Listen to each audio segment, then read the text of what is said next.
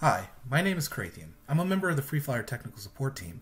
In addition to working on the tech support team, I'm also contracted as an operations engineer with NASA's Conjunction Assessment Risk Analysis Group, or CARA, where I'm responsible for monitoring over 65 plus of NASA's assets and performing risk mitigation maneuver analysis when a conjunction event is reported.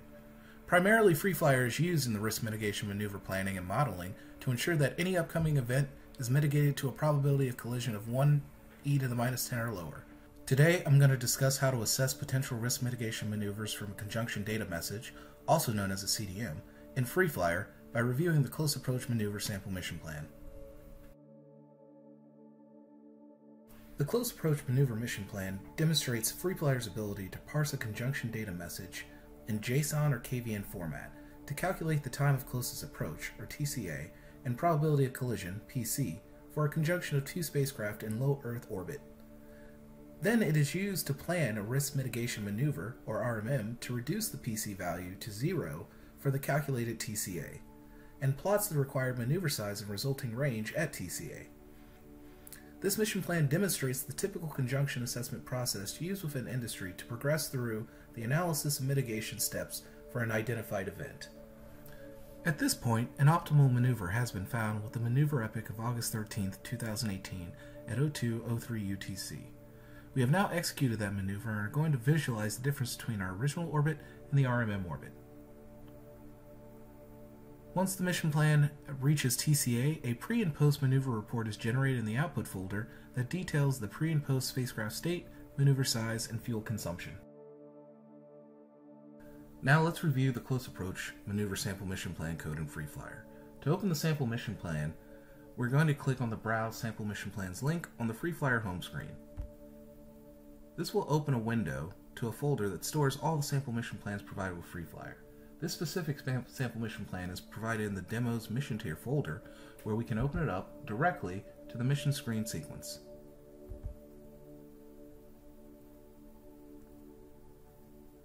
Now that we've opened the mission plan, let's take a look at the object browser and the externals available to us.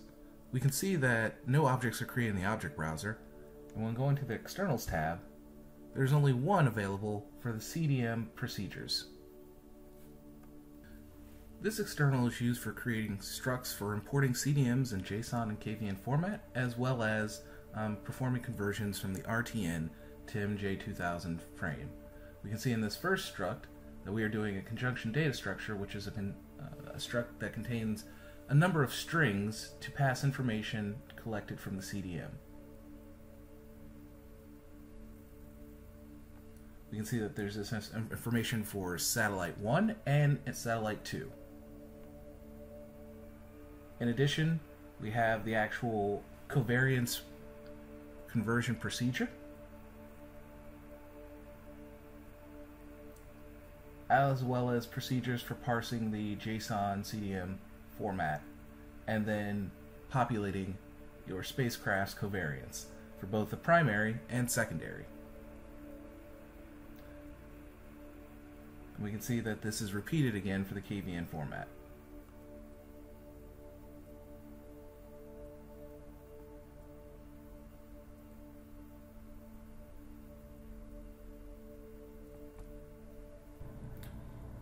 Now that we've reviewed the external, let's take a look at the actual code.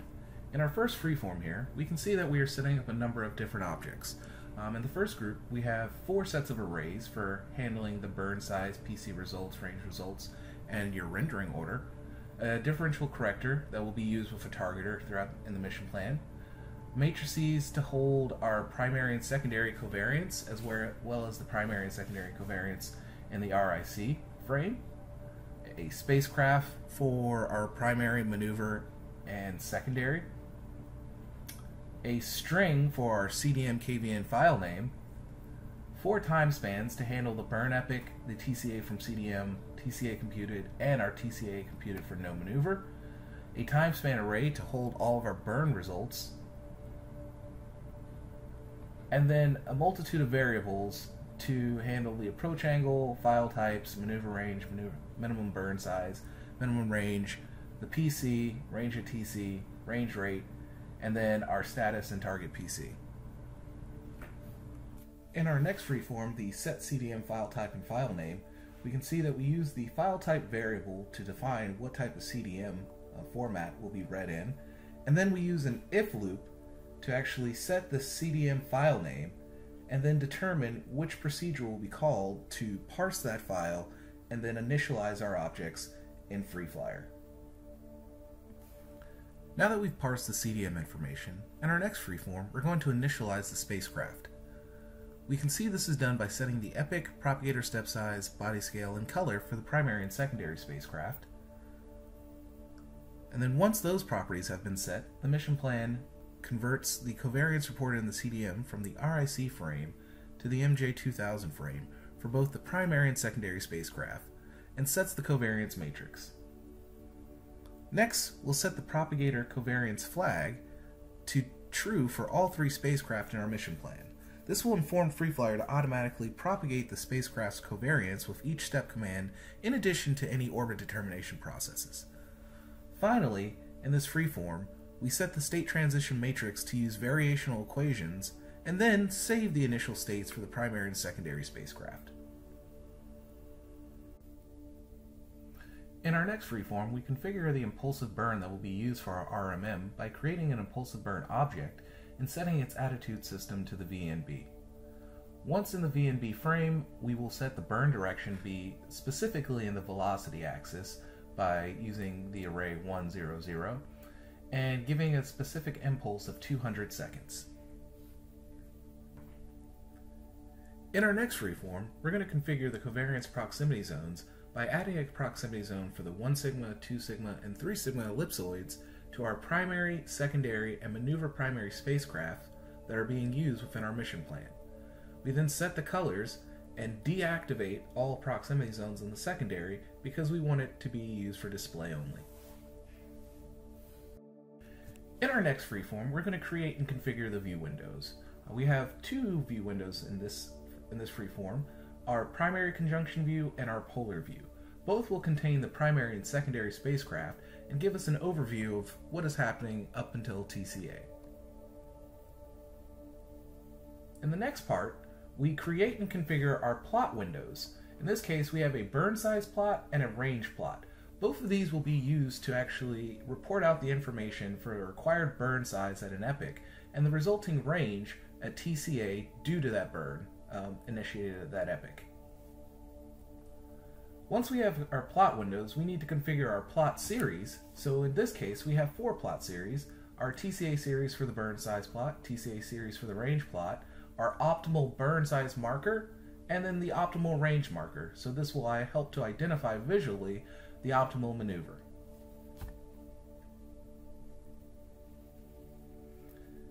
Next, we're going to create a window frame overlay and a status overlay to help inform the user that's watching the view windows of the current situation and an overall perspective. We can see here that there's multiple shapes that we're adding to our window status overlay to update us on the current epoch, the status, our time to TCA, the computed probability of collision, the computed range, the relative velocity between our two spacecraft, the approach angle, and then finally, we actually will use our output layout to configure the output workspace to place our windows in specific areas as well as our plot windows. And then we apply our updates. In Freeform 8, we are going to propagate our spacecraft by stepping the primary and secondary to 15 minutes before the conjunction. Once we are at 15 minutes before the conjunction, we set the propagator step size to be a time span of 1 second, and then report out to our console that we're beginning propagation of the primary object based off of our CDM. Next thing is we'll enter a while loop where the primary and secondary spacecraft are stepped to 15 minutes after our expected conjunction. During this time, we're mapping the primary covariance ellipsoid as well as the secondary's covariance ellipsoid, and then computing the minimum range over time, the approach angle, and the range rate.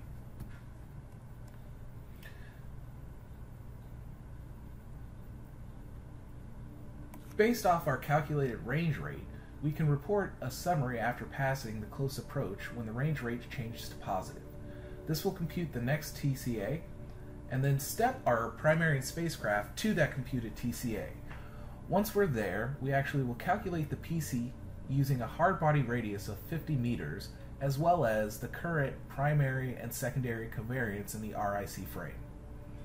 We'll then update our status on our window overlay with our calculated miss distance, and then report to the console that a TCA has been identified for our primary and secondary objects. It then will report the TCA in the console and exit our loop to identify that propagation was completed.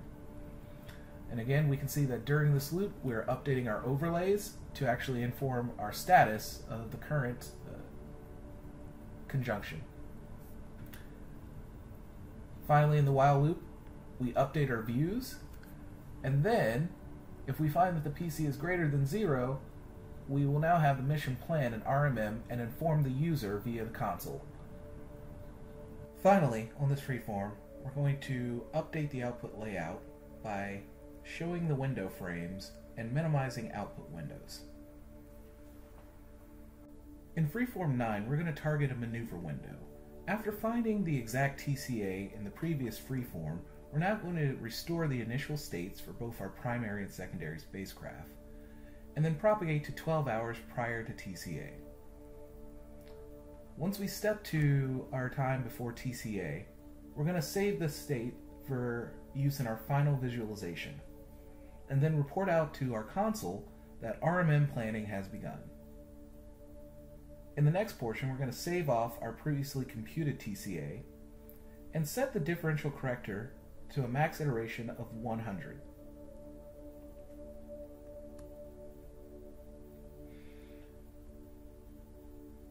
Now, after we've set the max iteration, we're going to enter a while loop, and this is going to compute the cost to perform an RMM at a 10-minute increment from 12 hours before TCA up to 10 minutes before TCA, and then determine what is the optimal maneuver. We can see this is done by mapping the primary covariance and secondary covariance ellipsoids, and then stepping both our spacecraft toward TCA. After each step, we're saving the current state for both the primary and secondary. Once we save our current state, we then enter our targeting loop to compute a maneuver that will result in a PC of 0. We can see this is done by varying the impulsive burn direction with a basic seed value and a small perturbation. We then apply the maneuver to our primary spacecraft only, save off the burn epic, and then step to our TCA and compute the new TCA as well as the maneuver range that results from the executed maneuver.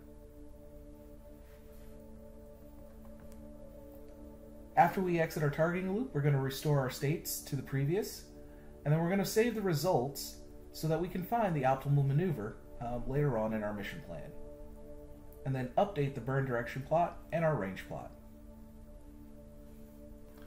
In freeform 10, we're going to plot the optimal maneuver.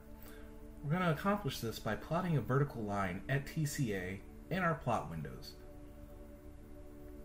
We then are going to identify the optimal maneuver time by computing the minimum burn size, sorting the maneuver opportunities by burn size, which is the cost in delta V, and then filtering out all opportunities with cost higher than the minimum burn size.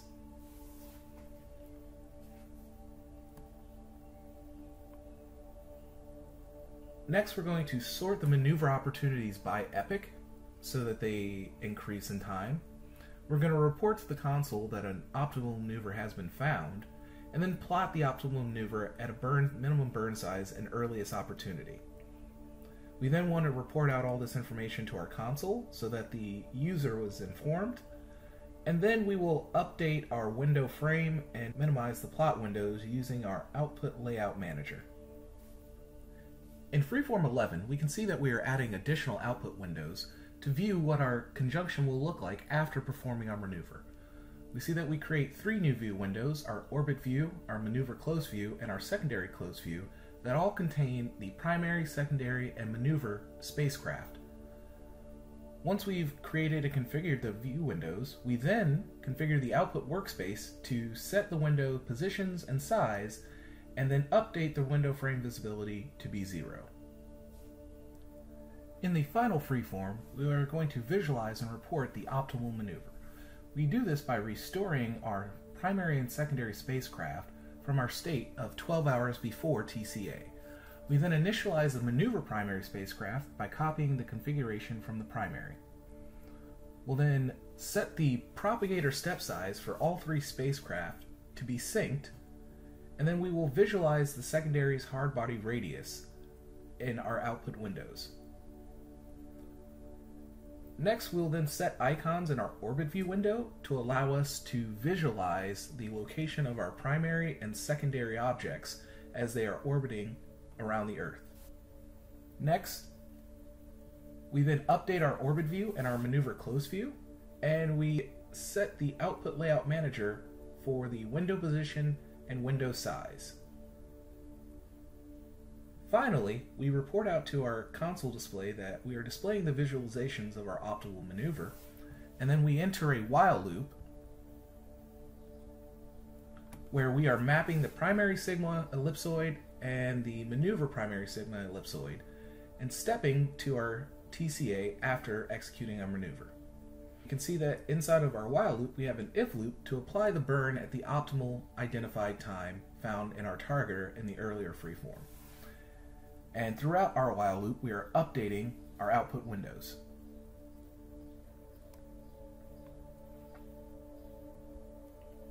After updating the output windows, we're going to adjust the view as we get closer to TCA so that it's easier for an operator to view the upcoming conjunction and see the difference between our original orbit and our maneuver orbit. Finally, once we've completed our while loop, we then are going to identify the TCA location using an annotation, update our orbit view, and then generate a report for our maneuver that contains the pre and post update state, as well as the maneuver size and the fuel consumed. This completes our review of the CloseApproachManeuver Sample MissionPlan to assess potential risk mitigation maneuvers using a CDM. If you found this to be useful, you can check out the rest of our how-to videos on our AI Solutions YouTube page. Otherwise, if you have any additional questions or issues, please feel free to reach out to our technical support team by emailing us at techsupport@ai-solutions.com or calling us at 301-306-1756, extension 2.